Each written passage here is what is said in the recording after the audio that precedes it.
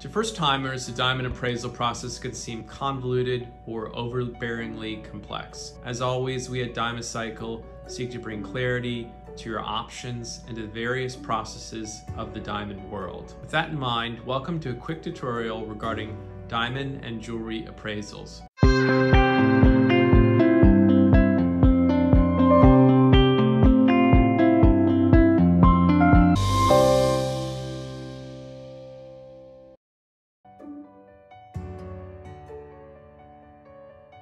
As you may know, a diamond appraisal is a process by which a gemologist or jeweler appraiser assigns a monetary value to a diamond or piece of jewelry.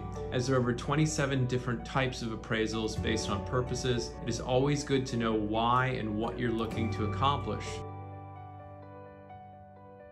Clients get diamond appraised for a variety of reasons, including inheritance, taxes, division of estates between heirs, appraisal for jewelry insurance or updates to an insurance policy, or an outdated jewelry appraisal. That said, if you own a piece of jewelry or are aiming to sell a piece, it is always incredibly useful to know how much that item is worth. Once you know why you're getting a diamond appraised, it's always helpful to understand the appraisal process and what steps include.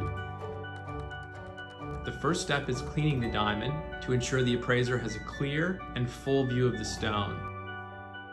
After that, the diamond's condition is reviewed for damage and its authenticity is tested to ensure that it is a real versus a synthetic diamond. After the condition inspection, the appraiser ascertains the 4 C's.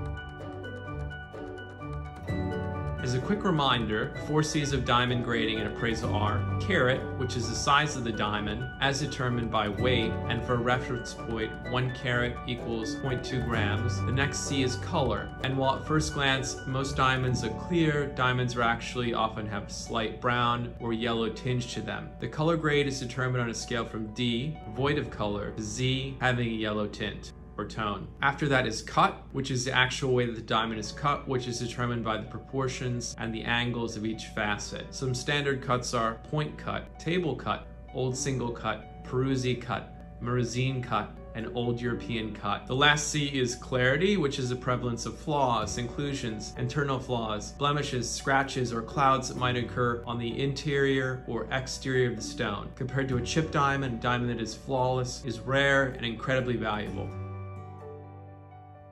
The last step in the appraisal process is a diamond grader will write a report with their findings and assign a market value to your diamond. Now that you know what to expect in the appraisal process, you'll want to find an appraiser. While jewelry stores, independent appraisers, GIA appraisers, and other professionals might all offer an appraisal, it's important to consider the expert you're asking to appraise your diamond. We highly recommend hiring a trained gemologist with GIA credentials who is well versed in the qualities that make a piece unique, along with the extensive knowledge of the second-hand market.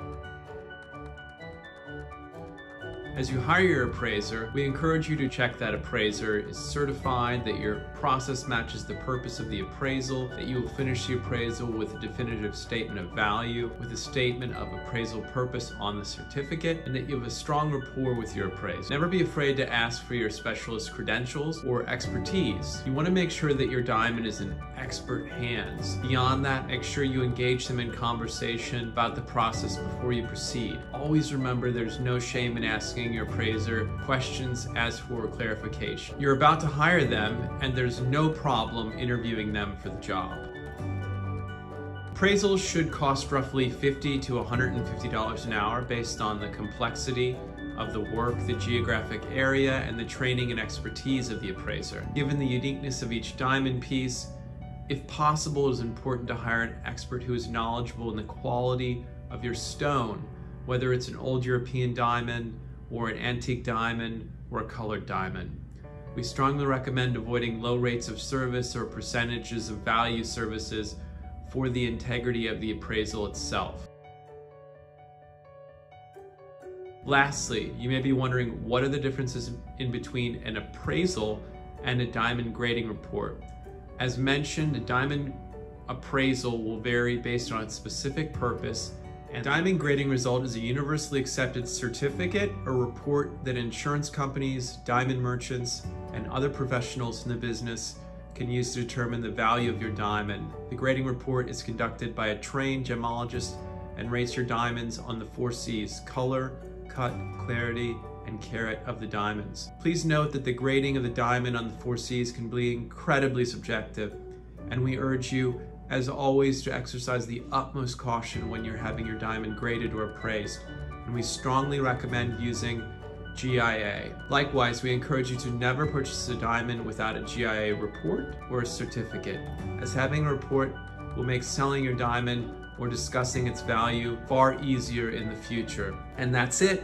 You're now educated and equipped to enter the process of the diamond appraisals. As always, we at Diamond Cycle are here for you. Feel free to contact us with any other questions you might have about diamonds or our process.